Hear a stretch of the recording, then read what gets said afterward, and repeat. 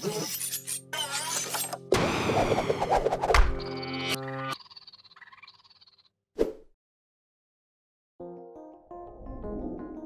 parts of a wheelchair. Persons with muscle weakness or a severe lack of coordination use wheelchairs for limited ambulation and as a way to conserve energy. Wheelchairs allow for increased independence and are propelled by the patient, client, assistant, or by a battery. Let's review the parts of a wheelchair. Back upholstery,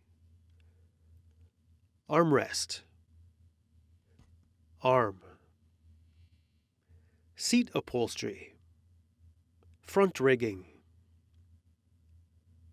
footplate or foot pedal, caster,